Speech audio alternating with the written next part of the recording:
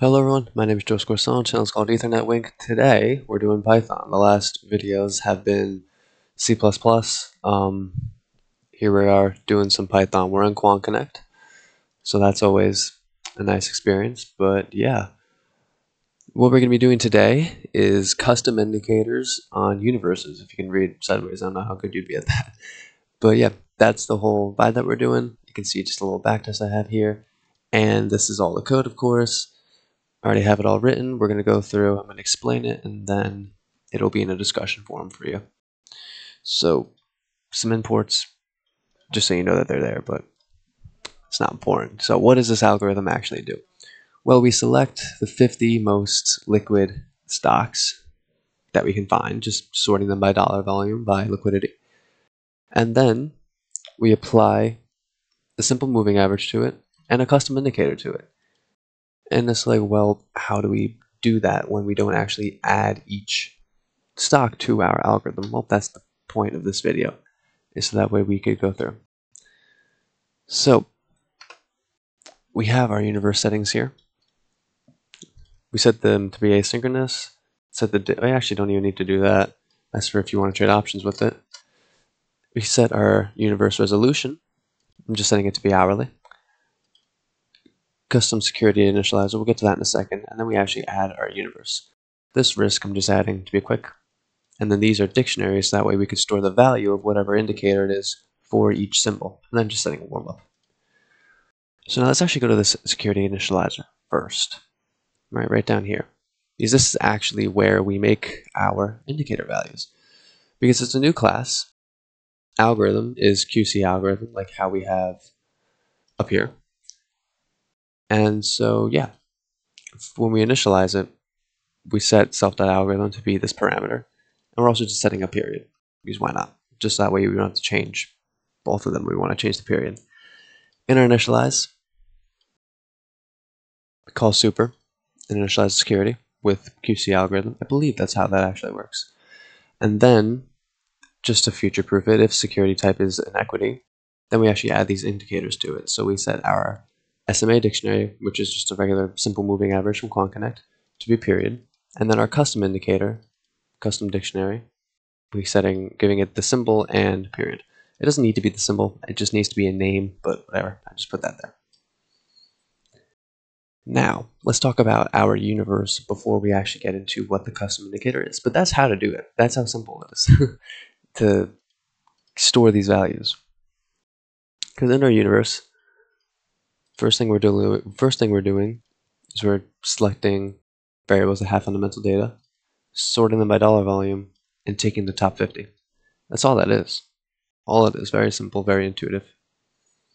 So now when we come down to the custom indicator, it's this whole class, this is the Hurst Exponent. And this is how I'm doing it right now.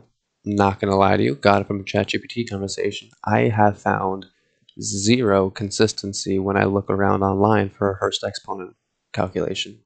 And when I try to make it myself, it just doesn't feel right because I know I should have lags in it. But I haven't found one that is like, this is what the formula is, because it's a rescaled range analysis. If you have ever read this book, The Misbehavior of Markets, which I encourage you to read. Can I hold it correctly? There we go. It's a great one. And he talks about long memory in it a lot, the author, Benoit Mandelbrot. Very smart man. Regardless, we have this class, and it's a Python indicator. So when we call it and we initialize it, we have a name, a value, which is the value of the indicator, a period, so look back, look up here, whatever, and a queue. A queue is it's like a list, but it's not a list. It's a queue. You know what I mean? It's one of these. It's like a queue. It's like a rolling window. It's pretty sure that's how to put it. It won't grow. If the max length is 20, on the 21st, it gets rid of the oldest one and then puts that one in there. But yeah, so we have this function for a rescaled range analysis for a chunk. So for our time series, we're going to make it a NumPy array, get the length of it, the mean of it, cumulative standard deviation, the range of that, and then standard deviation of the time series, and then compute the rescaled range, which is R over S, which is the range of the cumulative distribution and the standard deviation of the time series. So that's that. And then when we go into our actual function to estimate everything, and we divide everything into chunks, adding up that rescaled range analysis, and we're just finding an average of it. And then we're appending it. There we go. And then just find the log of the values and the log of the log of the indexes, really, and then the log of the rescaled range analysis, really. Yeah, for all the RS values. Then polyfit it, and that is our Hurst exponent. So we have to set self.value to be the Hurst exponent, and we're just going to return is ready. Is ready will just be true if we have enough data in our queue. And update takes in a float. For the Hurst exponent, it needs to be returns. So when we come up here and we're going through, we want to use our active securities, everything in this universe. Check if it's, make sure it's in our custom dictionary. If it's not, we don't want to trade it because we have no data. And then for our update, we're passing in the return of the bar. So open minus close. And then our SMA dictionary, we're just updating it like you would the regular one in QuantConnect, just update it with time and close. And then if it's not ready, if neither of our indicators are ready, do nothing. If they are ready, check if we're already invested in the symbol. If we're not, look at this condition. Make sure that the custom dictionary, make sure that the Hurst exponent is above 0.5 and that our security is over its moving average. If it is, buy some. That's all that is. And when you run it, you do get this result. Seems to be a cool and high performance algorithm, but you know, I could have made this return 2000% for the sake of this video, but I could have overfit it. I could have done whatever I wanted, but I just really wanted to focus on custom indicators in universes. Now, watching this video and copy and pasting this code and changing your custom indicator to be whatever you want, maybe you're not a software engineer at all, and that's good enough for you, right? But if you're someone who wants to be a little bit more serious about software engineering and about coding, if you're stuck on something, like I was stuck on this, you know what I mean? Like there was one point I didn't know how to do this. So you kind of look at documentation and you go through and you bang your head against the wall for 4 hours and then you got it, right? And I put out these videos because I know that people would enjoy them.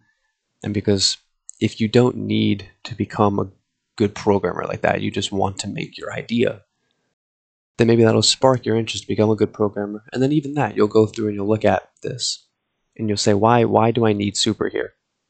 Why do I need it here? What does that actually do? And then you go through and you learn about it. And then you become a good programmer. But I encourage you guys, even though it would be in my interest for you to follow these videos and watch them all the time, I'd encourage you guys to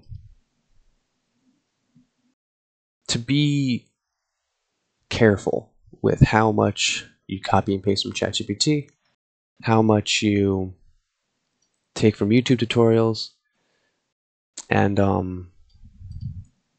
like how much you think about things and try to find the perfect way to do something before just trying to do it. But yeah, that is the video. That's how to do that. For loops and dictionaries. I have a business. It's called Prometheus Analytics. These are the kind of indicators that we make: reversals and long alerts, short alerts, more reversals. This is it on SPY. You want to trade, you want to trade futures? We got you covered. You want to trade stocks? We got you covered. You want to swing trade things? That's on a 2-minute. We still got you. It's still usable. Trade fixed income. You want to do that? I don't just want a ribbon. I like volume profiles. Whoops, that's awkward. Well, we can go through. We can do a bunch of stuff. I want price action. I want levels. I want a volume profile. You can go through and you could add all of that good stuff with a Prometheus Analytics subscription. Well, yeah, there's no volume on this. Let's go through. Put on here. Here we go. There's all the garbage. Of course, volume profile looks great. Price action suite. You have a ton of settings. You can do whatever you would like on it. I like to look at it like this, so that we just get to see the auto-generated support and resistance. You like to day trade, throw it on a lower time frame. You get everything there, throw on the red zones, and you get automatically generated levels that you get to trade off of. If that's something that would interest you, link is in the description. If not, now you know about it. But yeah, the link to that QuantConnect code is in the description. The link to my Twitter, link to the business, the link to the business's Twitter, all in the description. I hope that you guys enjoyed this video. If you did, be sure to like and subscribe, and I'll see you guys in the next one. Be well.